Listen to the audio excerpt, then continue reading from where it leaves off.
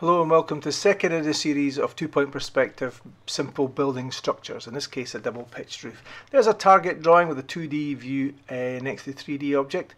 We're going to start off with a very straightforward two-point perspective crate or box. That's starting with the leading edge, the vertical line that's nearest the viewer, and projecting to vanishing points in the distance. So the vanishing points will be off the page, so lines sloping towards each other slightly, converging, and we've got the height of the building, we've got the depth left to right, and we've got the distance to the right hand side going in a minute or two. We're going to try and do a little 2D view next to there just to get an idea of how we can divide the square end, it is a square end idea, of into a building using two diagonal lines and eventually a horizontal and a vertical line just to divide that end point up. But we've got our basic box, we've got length, height and breadth. We're now going to try and superimpose the idea of the house onto the 2D and 3D objects. So there's our diagonal lines, there's a line from corner to corner. Now that'll give us the centre of that particular shape. Remember, this is freehand, so you can try it with a ruler or straight edge if you want, but it's freehand in this case. Then we're going to try and identify the horizontal line through the middle on the 2D and the 3D view. Now that goes roughly halfway up both the lines, but it's, if you like, there's a bigger half and a smaller half from front to back. Then we've got our slopes, that's two diagonal lines in there, so we pop a vertical line into the end view, and we put the slopes, the second diagonals from corner to corner in these new squares to give us our slope, first the front edge and the back edge of that roof gable end, if you like, the end of the property itself. Just going to firm in on the 2D view once I get my pen sorted out, line for line, so you can see which bit on the 2D represents which bit on the 3D. I've done this very slowly just to build it up, and realistically the basic house shape, if that's as far as we get today, that's fine. You don't have to put the detail in.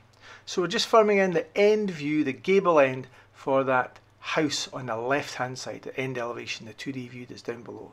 Now we need to project the important bits through into 3D. That's the ridge, the top, the pointy bit on the top of the building towards the vanishing point on the right, and where the gutter would be the bottom of the roof to the vanishing point also on the right. And you can see I've added a couple of little arrows there to give me a reminder that these lines are all heading towards the same point, somewhere off the page.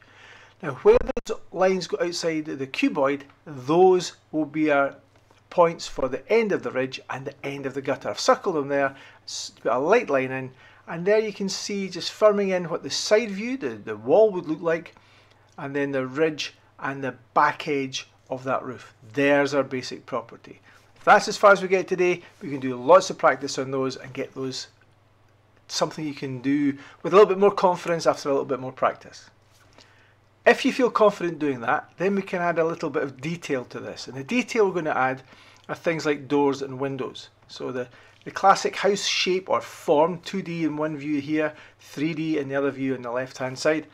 Remember the vanishing point's off the page in this case. So we're going to try now put a door on the end, and the door is going to have a width and a height. The height will be lower than the gutter. Explain a little bit why in that later on. So we're building up some lines towards vanishing points. We're going to put a couple of long, thin, narrow windows on that end view, on the end view. You can see it in the 2D view, we're firming them in. And we're going to do the same thing on the 3D view. So that the lines that are horizontal in 2D go to the vanishing point, in this case on the left hand side in the 3D view.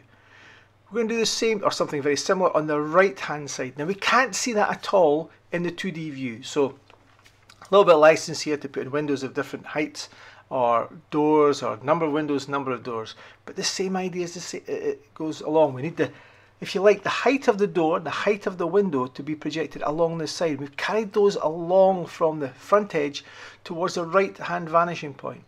If I then put in some vertical lines, you can see there we've got the tops of doors and or windows. It depends. Basically a door is a window that goes down to the ground. So we're just firming in some of the lines, the shadow lines, to see where those would be. And we've nothing to show in the 2D view because we can't see this at all. So all the information is in this 3D view. And that's why 3D views give you a quicker understanding of what an object looks like. But it does take a little bit more skill to put the drawing together. So I've lightened off the construction lines. I'm just firming in, first of all, those tops of windows, bottoms of windows, all going towards the vanishing point. Then I can put the vertical lines in. There is a tendency when you do this for vertical lines to drop a little bit or to go slightly squint. So literally keep an eye on that when you're firming these in. And again, that's enough. That could be enough for today. We've got an object. But now we're going to try and put some more detail, and we're going to try and take those windows that could be thought of as stickers or posters on the wall and project lines back to the other vanishing point to give us an idea of depth or thickness, how far in the windows and doors are recessed. And we projected lines towards the right hand vanishing point on the left hand wall and the left hand vanishing point on the right hand wall. Some vertical lines to go in there help build up the idea of the object itself. Firming those in. Again, the lighter construction lines, making it a little bit, will make it a lot easier to find.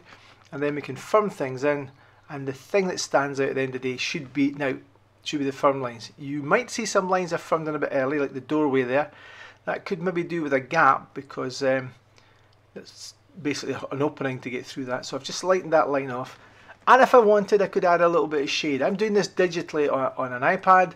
Same thing can be done with a pencil, with a little bit of masking to cover areas up. We're just going to add a little bit of darkness for the inside space, that volume inside the object. Okay.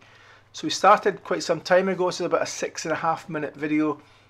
You can stop at any stage, build up the confidence. First the outside form of the house with the sloping roof. Then you might want to add some details just on the surface of the doors and windows. You may want to make the windows go in the way, and later on you could add a bit of shading.